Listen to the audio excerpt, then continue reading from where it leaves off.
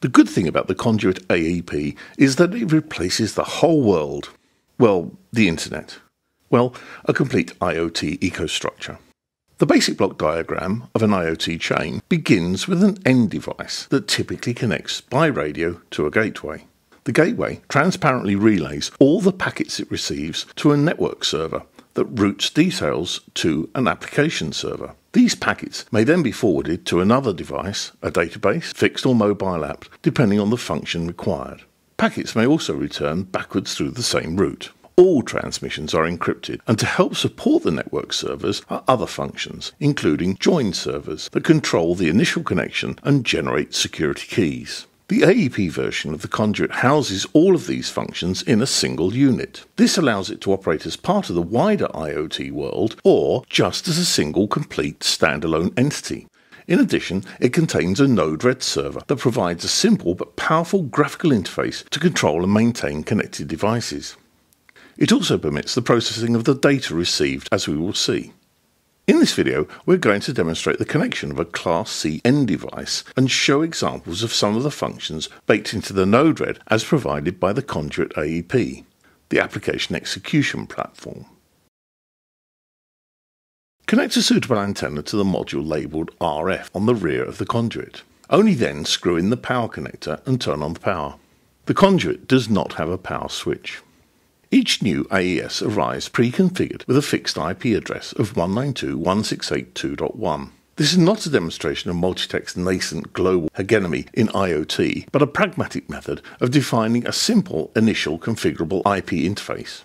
Force a static IP address into a monitor machine and interconnect it into the Ethernet port, again at the rear of the conduit. The end device to be used here is the mDot. This small board also has an SMA connector for a small antenna, which can double as a convenient handle, given its size. The mDot is inserted into an mDot micro development board for the purposes of this demonstration. The USB port on the development board receives all of the power required to supply both boards and also provides the communications interfaces between the mDot and the monitor. A terminal emulator is required on the monitor machine to complete the serial port access. And in this instance, TerraTerm, a free program, was downloaded and installed on PCs, whilst Linux and Macs come with suitable software already installed. There are several methods of connecting the monitor to the Conduit AES over the Ethernet connection. These are a browser admin connection, a secure terminal link, and a Node-RED admin page. Let's begin with the initial setup of the browser interface. Enter http://192.168.2.1 into the address bar. The conduit will redirect you to the HTTPS service to use the benefits of the encrypted transfer. This causes browsers to display a certificate alert, which normally will cause you to question the validity of the site. Here, we understand the implication of the security alert, so add the details to the exception list and carry on. Admin and admin are the default responses to the challenge splash screen, and once accepted, this leads to an initial setup screen that configures all of the basic access details, date and time, and an opportunity to introduce your conduit to the local IP network settings. If these are modified here, then your monitor machine should also be changed to suit. Should you need to return to this process later, it may be found here in the menu under Admin Initial Setup. Patience is a virtue imposed by the conduit, as now a reboot is required. This can take up to a minute to perform. Once returned, we can continue to the purpose of this video to establish a Class C link between the end device and the Node-RED on the conduit. The title bar here displays the status. Here we're running firmware version 1.4.3. On the right on the top, confirmation that we are logged in as admin next to the logout link. This is rarely used as the conduit admin page will time out automatically after a few minutes. Below is an impressive built-in search function providing direct access to the options shown in the pull-down. Across other pages are these small blue question mark buttons that link to further context-sensitive help. This is very well designed. Click on Setup LoRa. In the top, LoRa mode settings ensure that the network server option is selected in the pull-down. It's this option that switches between the plain transparent packet forwarding option and the full-fat AEP using all of the built-in functions it features. The next block is regionally conditioned, and the frequency and methods of operations vary slightly. The globe is covered by differing regional frequency and operating restrictions. In this channel plan, select the region option. It may be possible, as here, that these options have already been imposed. There is an additional step that applies to the US and AU options, and this is the inclusion of a frequency subband. This is not shown on this machine, but just set it to option 1 for the moment, if it is visible. All regional options have to complete the next section. Select Name from the Network ID pull-down, and then enter your choice of name. Select passphrase in the network key pull-down here, and enter your choice of passphrase. Often, units are supplied with defaults already inserted. Scroll down to reveal the Submit button and press the Save Your Changes. The conduit stores these details in non-volatile memory. The gateway function and the network server are now configured. Whilst we're in this menu, we can jump ahead and select the Apps option and ensure this tick box is present that enables the Node-RED server on boot up. This blue button launches Node-RED, which will appear in the browser. Perhaps a better option is to right-click the link and open the Node-RED in a new tab or window. Note the address: https your selected IP address :1880, where 1880 is the default port used for Node-RED access. Select Save and Reset for the moment, and we will move on to configure the end device. For PCs, download and install a package such as TerraTerm, a free emulator. Once opened, the first option is to select the correct COM port, which is the only tedious option, should more than one exist. Here I have 3. The important point is that the baud rate of the correct port must be set to 115,200, otherwise all defaults shown here can be accepted. The terminal cursor should jump into life when the mouse is clicked in the terminal screen, and the enter press repeatedly. We journey back into the 60s by entering AT and the Enter key to reveal the OK response. AT stands for attention and harps back to the days of telephone modems pioneered by Hayes. You can repeatedly enter AT to see the OK response. This is the terminal communicating with the modem, setting up the details before opening the communications with the remote machine.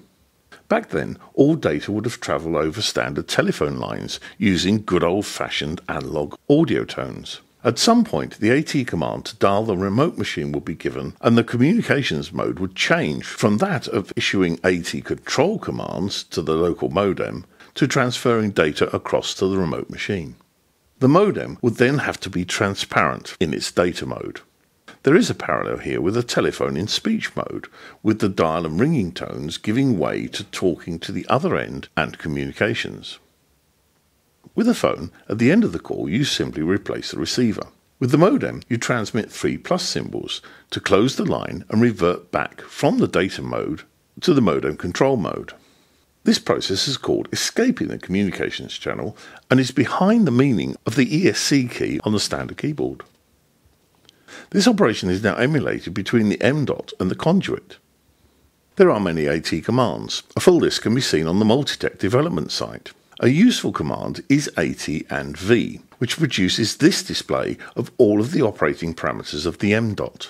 The parameters are the device ID, to all intents the MAC address, a unique device number fused into every device.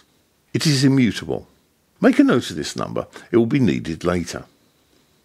This is the frequency subband, important in the US and AU, but not used in the European option. Networks can be publicly visible or hidden, and command is the mode we are using at present to interrogate the mDot. Here is a full block of important settings. All of these values can be reset back to factory settings using the AT and F command, and AT and V to review. This block of network values may seem familiar, as they map back to the settings seen earlier on the conduit. In a moment, we will modify these to match for a connection. Beneath these are the values of the keys that are generated and swapped during the join process. The default join mode here is OTA, over the air, and is the more secure of the two connection options. Configuration. Opening two screens side by side allow us to ensure that the details recorded in both the device and the conduit match. Some of the commands here are optional, but are included for completeness. In the device, enter AT and F to restore the device to its known default factory state. Enter AT plus freq. This should reply with the present mode of operation and is immutable.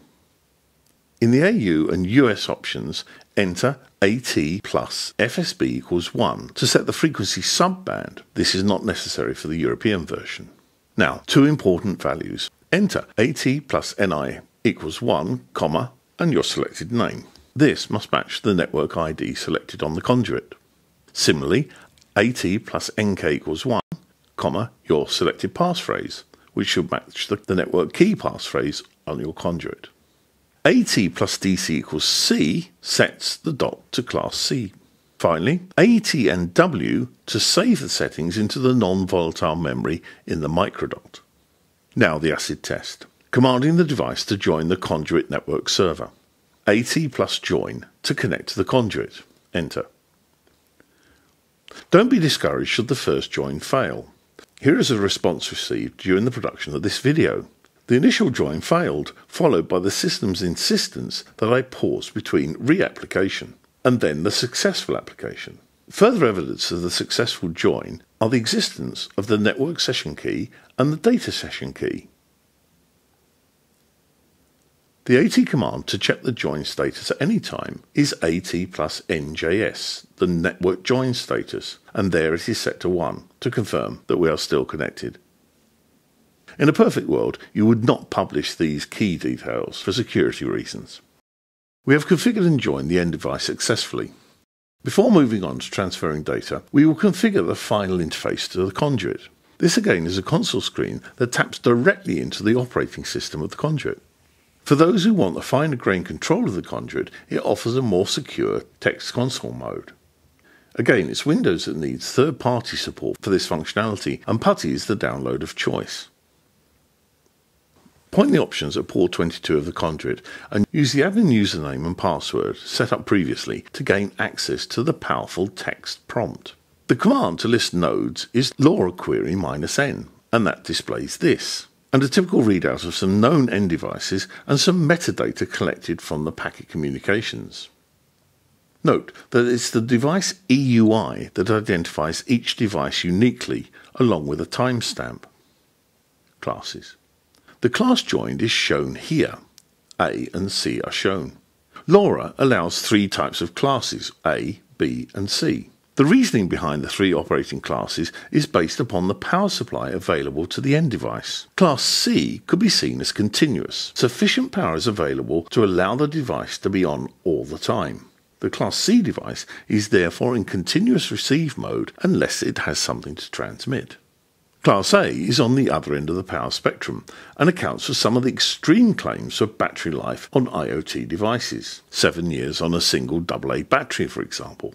This is only achieved by placing the device into a deep sleep for a majority of the time, during which it cannot even receive signals from the gateway. If C had not already been taken, it could be used for this type of device, C for comatose. Class A devices awake periodically or are jolted into life by a local interrupt. A transmission is then sent with no regard to any existing communication from other devices or the gateway. This again harps back to an earlier naive networking algorithm called ALOA. Class A devices can only receive for a very short period after they have transmitted, but then drop back into their deep sleep. Class B devices act like Class A devices, but have two longer periods when they can receive after their period of transmission. These are synchronized with a beacon sent out from the gateway. This additional organization increases the quantity of data that can be received, before it too falls asleep. The LoRaWAN specification requires that all devices operate in Class A mode and then, using the protocol, organize a promotion to Class B or C. That class is covered sufficiently for the moment. Meanwhile, back at the secure PuTTY interface, we can have a probe around the inner workings of the conduit. If you are used to Linux, then this will be familiar. If you're not, please take care. Interesting areas of investigation include the opt change directory, so cd/opt. Here are directories LoRa and Node-RED, so change to LoRa, cd LoRa. Here is a world of rich pickings that have titles that stir the grey matter, such as packet forwarders, beacons and gateway utilities. The curious can inspect the contents of these files by using, say, cat global_conf.json, more, and press the spacebar until the prompt reappears. Log files can be inspected here in the /var directory. Happy hunting! The testbed is now complete and we can pass data using Node-RED. For interest, you may want to log in with PuTTY and enter the command top to see what the conduit is doing. Then open a browser with http your IP address :8080. The Node-RED screen will appear eventually. Using Node-RED, you can see the load Node-RED places on the conduit. Eventually, the Node-RED dashboard appears. It has 3 panes. On the left, the palette of nodes. In the middle, the design canvas. And on the right, a pane that houses 2 panels, info and debug. Click and drag the inject node from the palette onto the canvas. Click and drag a LoRaWAN node from the import area onto the design canvas. Slide the slider down and drag a debug node into the canvas. Slide further down and drag a LoRaWAN node out and a function node. Connect the nodes as shown by left-clicking on the output grey circle and dragging the orange elasticated wires to the input circles as shown. It's quite therapeutic. Double-click on this LoRaWAN node and this Edit LoRaWAN node screen appears. Ordinarily, you could name this node as you wish to enter and connect the details with the EUI of the device and the device EUI field, and the message to be sent in the payload field. This is acceptable but a little restrictive. These values are really default, so leave them blank as their content is going to be passed to them by the preceding nodes, so just click Cancel. Double-click the Edit Function node and the Edit Function node window appears. This is one of the most powerful nodes in the palette. This is where JavaScript code can be directly entered. Here we want to do nothing more than enter the EUI of the end device. Replace my values with your own and press Enter. The target EUI has now been loaded. We now want to format a message. Double-click on the inject node and select String from the pull-down and enter the message that wants to be sent into this blank box here. Over here on the right are 2 tabs, Info and Debug. Click on the Debug as this is where the received data will be displayed. To record any changes in Node-RED, simply press this red Deploy button. The green drop-down confirms the deployment is active. The blue dots also disappear from the nodes, which confirm that everything is up to date.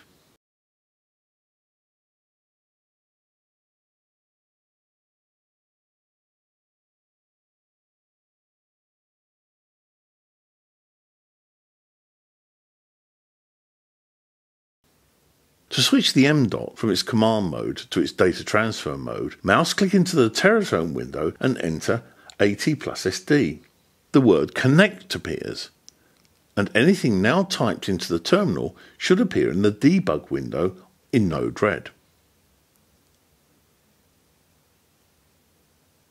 To send from Node-RED, just press this button. Clicking it begins the process of sending the message to the function node, and then to the LoRaWAN node, and then out to the mDot.